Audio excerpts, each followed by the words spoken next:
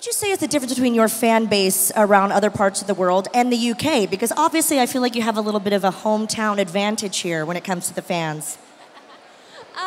Yeah, I think depending like on the size of the Comic-Con, like the one in Germany, we did a Vikings con recently. That was massive. But I obviously prefer being back in the UK. Of course, yes. Yeah, it's crazy how that crazy Norse show that we did, not even sure if we're allowed to mention its name, how it's got fans all over the world, and some in places where you'd never expect it. But I think what's so special about it is that the lineage really did travel halfway across the world. So there is places where you'd never imagine it to be, and people are going, in Canada, it's massive. But I love coming back here to this side of the world. I moved over to Los Angeles in the middle of COVID, which was kind of like, that'd be a good idea, Clive. Let's move to one of the most expensive cities in the world, and then everything was locked down and closed. So now I've been too long away from my hometown and my home country, so it's great to be back. What do you miss when you're away? Because with all due respect to Los Angeles and In-N-Out Burger, I'm sure there's some things that you miss, whether it be food or silly things. We traveled down to Birmingham to see some family. And we got off of the train in Birmingham, and we were just walking out of Birmingham New Street Station, and it smelled of chip fat. It was obviously some fish and chip shop or something, but it was the smell of chip fat. We both went, home. That's it.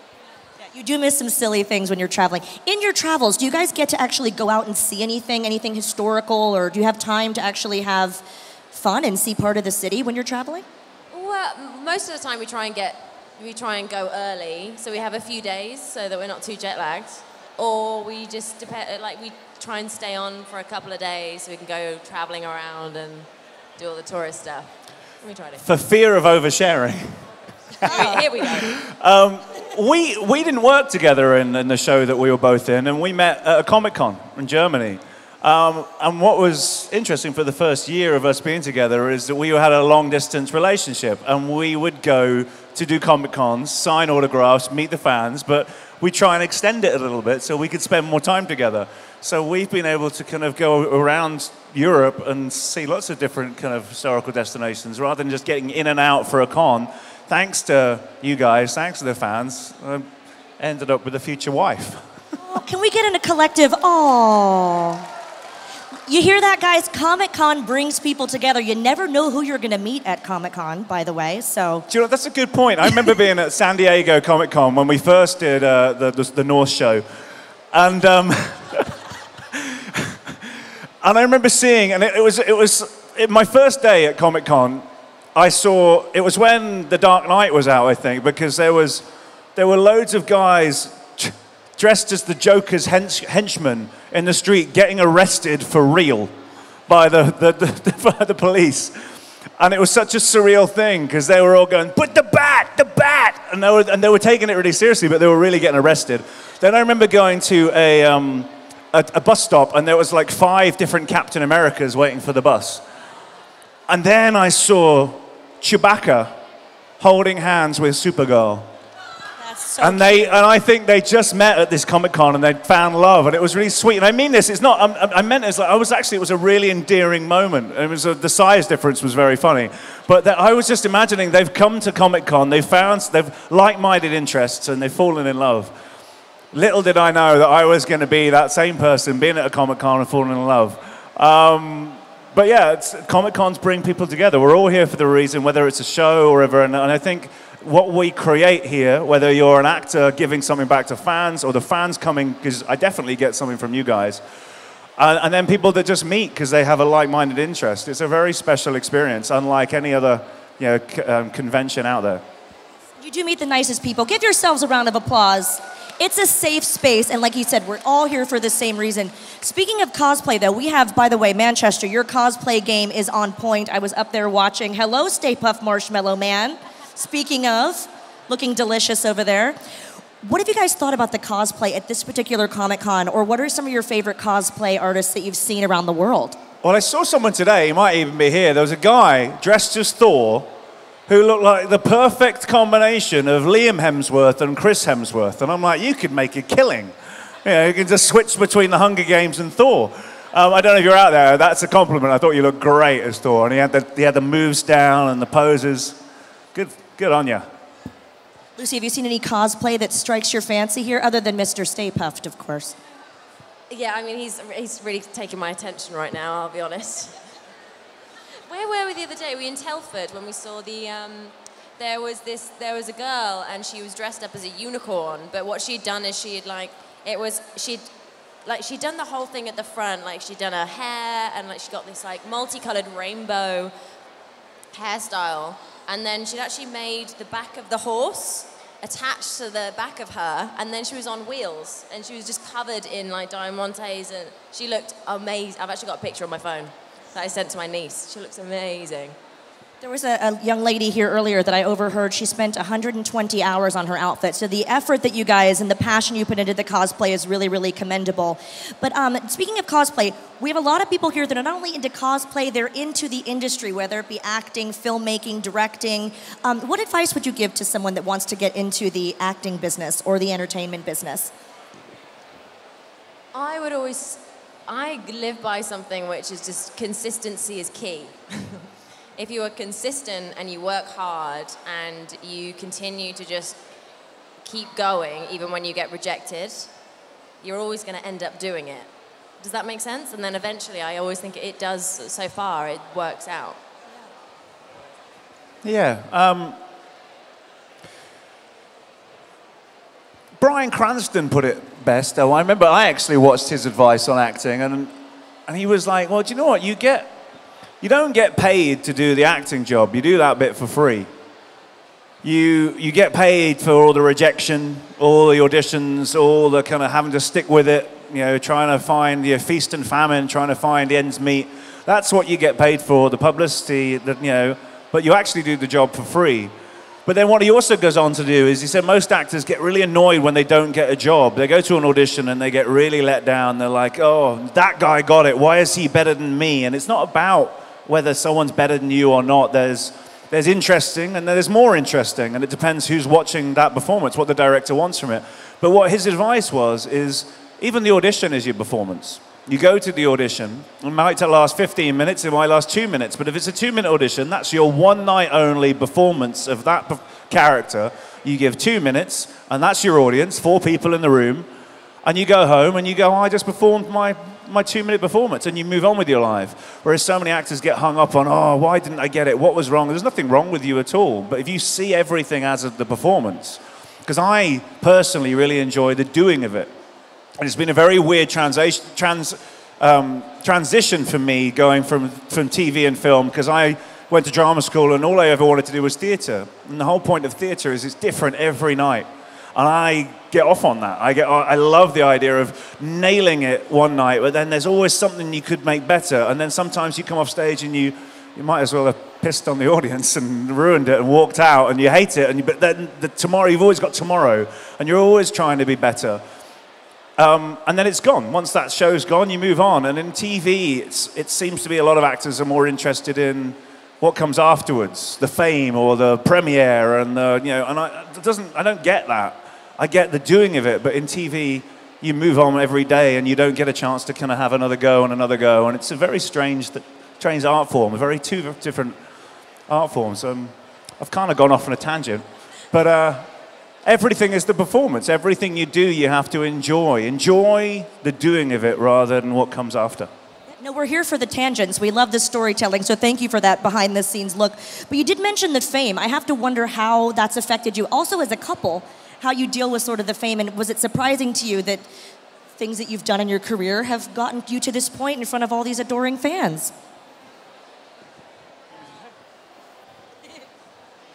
I don't really think about it, to be honest. I don't, I think maybe Clive probably gets more attention than I do.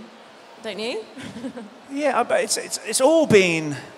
It's a strange one, isn't it? Because when you come to a Comic-Con, I've got actors who go, oh my God, I've been invited to a Comic-Con, it's my worst nightmare. And I don't understand, because I actually think it's a great way for me to meet people and say thank you, because Vikings got, 6 seasons, 90-something episodes, And that wouldn't have happened if it wasn't for the amount of people watching it every year, because every season we have to wait by our phones for months on end until they pick it up for another season, and that's all dependent on the ratings, the advertisement sales, all that kind of stuff. So if we didn't have enough of you guys watching it, we wouldn't have been able to get to where we did with our characters. So I suppose this is me indirectly saying thank you now. So Comic-Cons are important to me, but it's also everybody's here because, like, not everybody knows about the shows I've been in, but everyone hopefully here is here because they like the show I'm in, and it's, you know, it's a kind of an easy crowd. But I've also had people come up to me at the airport and go, "You're that guy! Yeah, you're that guy!" Because they've seen someone take a photo with me, and I go, "Yeah, I am." And they go, "No, you're not," and then walk off. And then, or people take your picture and just because they want your picture taken and they don't know who you are. So you're only famous if the people have seen the shows you're in. You know, it doesn't matter if you're Tom Cruise. If you're sitting with that one guy that's never heard of Tom Cruise, you're not famous. He's not famous. But Comic-Cons, I always think is a great crowd because we're all here for the shows we love. And I geek out. I mean, if Viggo Mortensen was here right now, I'd be queuing all day to get his autograph. I'm one of you guys. I get it, and I love it. And we really appreciate that. And it's so, yes, round of applause. And she applauded when you said thank you, too, which was very sweet. That was leading to my next question. So we love to hear that you guys are also fans of certain things, whether it be, you know, the Star Wars franchise or Harry Potter or what have you. When you've been at a Comic-Con, it could be today, or it could be any Comic-Con you've done, who have you fangirled or fanboyed over? Have you met Viggo, by the way? You did mention him specifically. Not yet. I'm sure he's watching this. We went to New Zealand, and it was funny because we were in New Zealand, and they obviously filmed The Lord of the Rings out there, and I'm saying, "Oh, I'd love to meet Viggo." And nearly everybody in New Zealand, "Oh, I met Viggo," and you're like, he's like, "Oh, it's old news," and I was so excited. But yeah, I would lose my shit if I met him. I'm a massive Lord of the Rings fan, and my dichotomy is that if you ask me any character I'd love to play, I've got a couple. But Aragorn would be one of them. But my dichotomy is I know I can't play it better than him. So it's kind of like, I'll choose the one role I don't think I'd be able to do. His understudy, perhaps, you know? The other one is Clancy Brown. I love the Kurgan in Highlander. Yeah. Actually, if I was to Comic-Con, cosplay, I think that's what I'd choose to do. I'd love to dress up as a Kurgan. Because I think it would be my way of auditioning for it if they remade it. There's always tomorrow. You could do cosplay, and we can put you in the cosplay masquerade. Yeah. There's money on the line. It's a whole thing. It's better to burn out than to fade away. Lucy, have you met anybody at a Comic-Con that you admired from acting or any other sort of genre? I'm trying to think. I'm a bit rubbish at questions sometimes on the spot because suddenly my mind goes blank. She does a brilliant Gollum. I actually do. Is it Gollum or it's Gollum? How's it go? Schmeagol. Not right now. Oh. See you with. Oh, I'm not very good under pressure, guys. It's okay. She's at the table over there. We can ask her later today. Oh yeah, I'll be better over there. It's a bit so you could do it once right now, or you're going to have to do it 40 times down there. I hate you. Maybe just say hello to Manchester as Gollum. What'd you say? Say hello to the crowd as Gollum, perhaps. We'll make it easy. I'm trying to think. Channeling. Hang on a second. Bear with me. I'm trying, like my mind's gone blank. I'm trying to remember what Gollum says. You got this, you got this. That's hobbits. What does Gollum say again? I've lost it. Schmeagol. Princesses. Fat hobbits, he knows. He knows. Yes! I liked the giggling Gollum version. That's the most gorgeous version of Gollum I've ever seen. Hashtag giggling Gollum, now trending. Well, guys, we'll take a few fan questions if that's okay with you, but as we mentioned, we have a microphone right here. We're only gonna take a few, and if you don't mind, we're gonna have it not specific to a specific show or role, but make it fun and as random as you can, and we'll do our best. Hi. Hello. So my question is for both of you. I know you're like actors and actresses and that. What got you into acting? Like, what was your driving motivation towards acting? Great question. I've been doing it for a very long time, since I was really young. I was talking to somebody about this the other day, and I actually think as a kid, I had 2 older brothers, and I think I was always into dancing and singing and acting and all that sort of thing. But I used to spend quite a lot of time on my own, in my own imagination, and I think that's probably what channeled it. Like, I found it very easy to get lost in my imagination. Yeah. And I think that's probably where it started, of like playing different characters and the idea of becoming somebody else. I find it a lot easier to do that than probably stand up here and be myself. You know, it's quite nerve-wracking. Yeah, for me. What about you? It's a weird one because it's usually, the acting bug as a kid usually starts as a kind of desire to show off. And then it changes for the ones that are good. The ones that aren't very good, it tends to just stay that and it pitters out. But I don't know. My mum was diagnosed with an illness, and she decided to go back to college and do a performing arts degree. So she wanted to work with the drama therapy with Down syndrome kids. It was kind of like an early midlife crisis for my mum, and she said, what have I always wanted to do? And she'd always been like that kind of thespian on the wings. And I was the British champion in Muay Thai boxing. I wasn't interested in acting at all. I was interested in punching you in the face. And I suppose at that age, when I was 16, 17, she was bringing home guys and girls that were university age, and she's the mature student. And, you know, they're obviously role models to me. They're older, and they're kind of doing coursework, and they're working on plays. And then my mum started taking me to, like, Irving Welsh stuff. You know, like the Marabou Stalk Nightmares and Train Spotting, the theatre version and stuff. And I started to see theatre that wasn't just musical theatre, West Side Story, kind of, it was darker, and it was, you know, and then I started going, oh, it's similar to Lucy. I was like, it was a way of playing somebody else, drawing attention away from myself. And the reason why I started with that, the desire to show off, is because I always thought that was my weakness, that I wasn't a show-off. And I went to drama school, and everyone was dancing on tables, singing Fame, and, you know, look at me, look at me, look at me. And I just thought I had to be more like them. And I had friends at drama school, but I didn't fit in. And now I look back at those ones, and they're not really working, and I managed to make a career out of it, you know, touch wood, that I'll carry on doing so. But that's what I figured out, that it was a desire to be somebody else, to draw attention away from myself. And that's what I think real acting is observation. And really, truly looking at someone and putting them up on the screen or on the stage as they are, without altering them. And the people that show off, they tend to put an extra 10% onto their person. So if I was to copy you, I would try and copy you exactly as you are. But there's a desire to let everybody know that I'm such a good person, I'm such a good copier, that I want you all to see that I'm copying her. And that's when I say showing off. This is like an acting masterclass. Yes, for the applause. Great stories from you both. And this young gentleman Power Ranger has a question as well. This is a question for both of you. What was your favorite thing you acted in?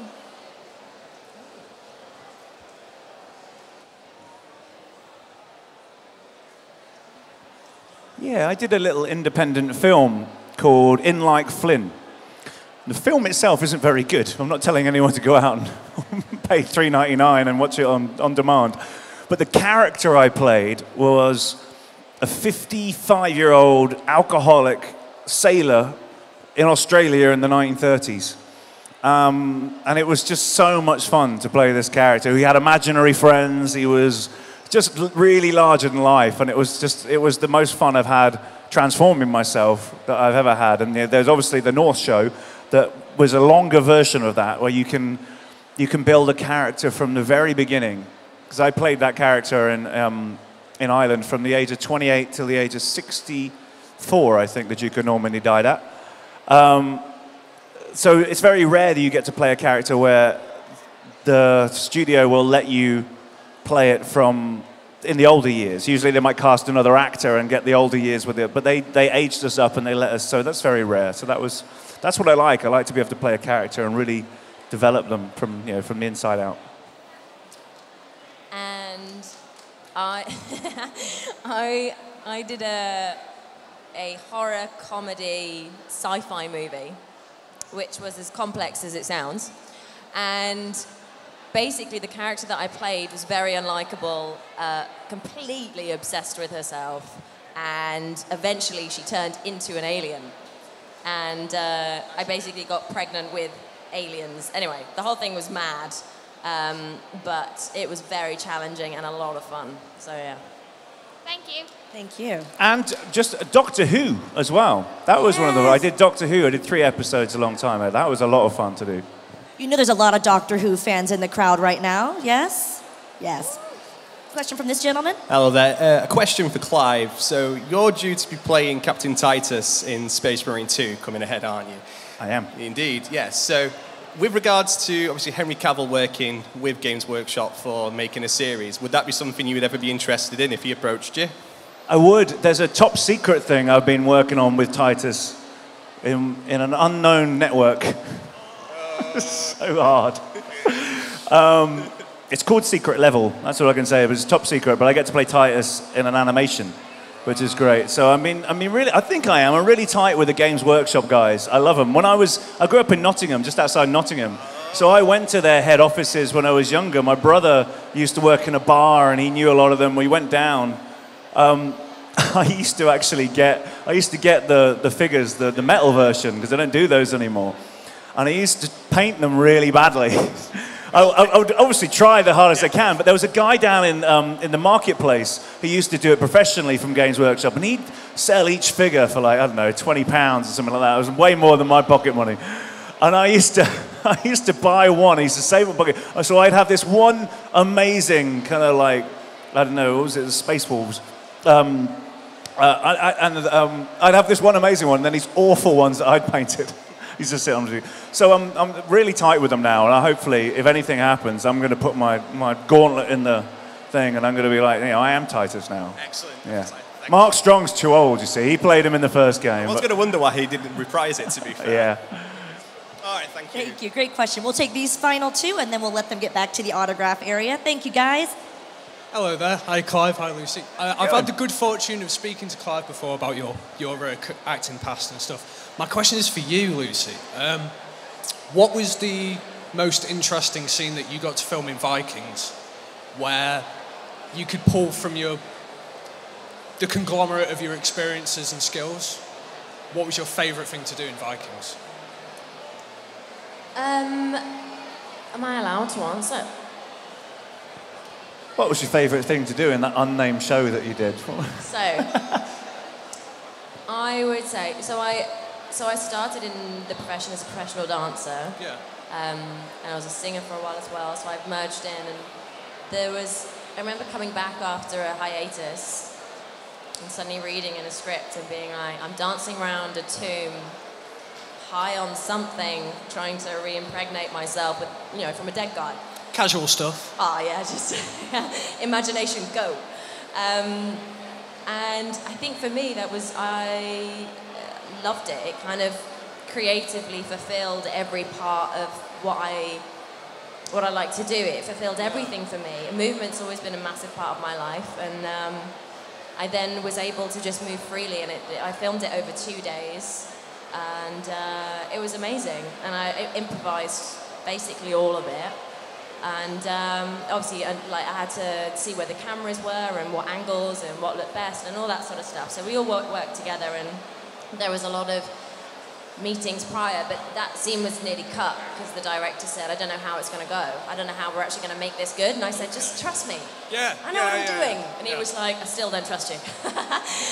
So it took a while, and then once I gained his trust, I just said, let's just go for it. Yeah. So yeah, for me, I think that was probably the most enjoyable and creatively challenging and fulfilling scene for me. And I mean, you sell it. You completely sell the whole mystical element and vibe of that stuff completely. Thank you. Well done. I Thank you. Well done.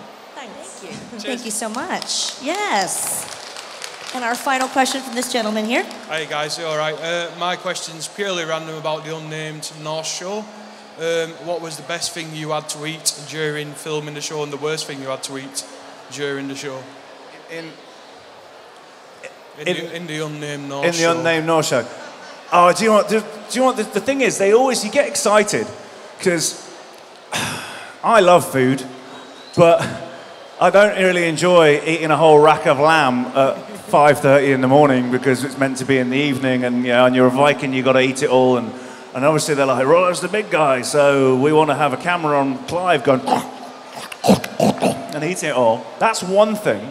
And then later on in season 3, when I went over to France, they were like, oh, this is going to be fun. Clive, you're going to get oysters, and you're going to get all this fancy food. I'm like, this is going to be great.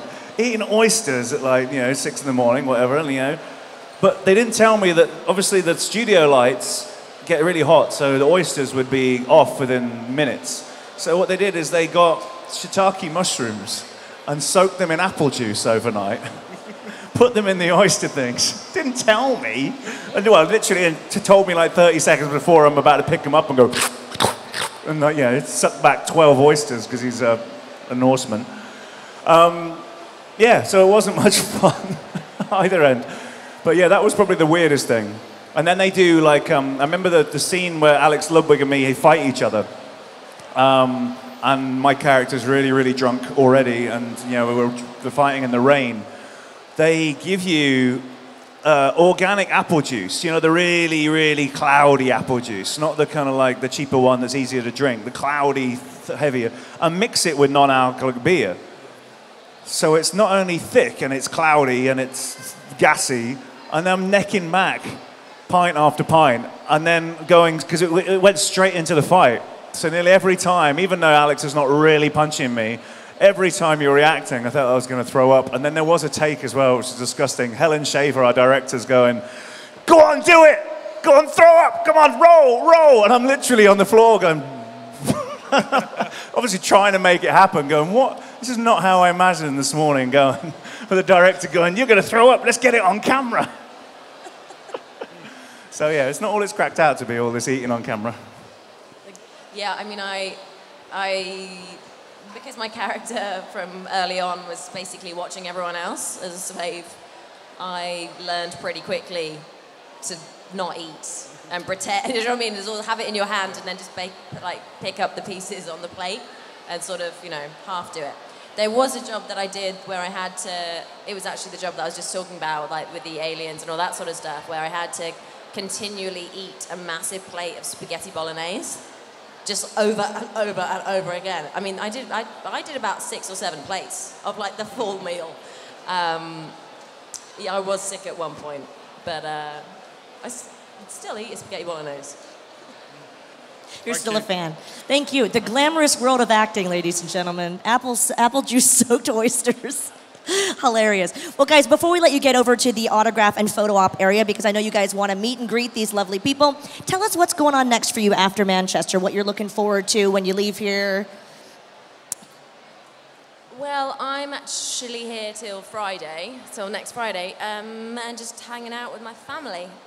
Yeah. There you go.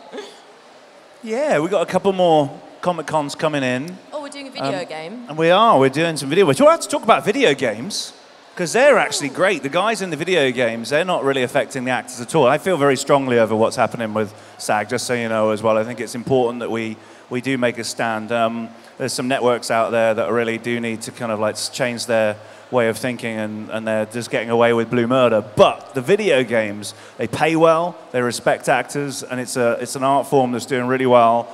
And we're having so much fun. We're doing a game that is called Toxic Commando, that John Carpenter is behind, so who knows, eventually, if it does well and people like the game, John Carpenter might make it into a movie, which would be a lot of fun, because it's these 4 crazy mercenaries who don't get along. It's like Guardians of the Galaxy with zombies. It's kind of that kind of funny tongue-in-cheek with the John Carpenter kind of humor of these 4 guys that shouldn't be together, but are stuck together, trying to save the planet from these toxic monsters. And it is. I mean, my character's in the vein of Chris Pratt, Star-Lord, and you're, and it is. It's going to be a lot of fun, and we're working on that. But we're doing our likenesses as well. Facial recognition. Yeah. all the dots on our face, and when we speak, the characters move and talk like us, which is really exciting to watch. That's very cool. Something to look forward to. A lot of gamers in the crowd, I'm sure. You guys have been so much fun, and thank you for making so many memories with all of the fans here in Manchester. Manchester, please show your appreciation for Clive and Lucy, and don't miss your chance to get your autographs and photos with them.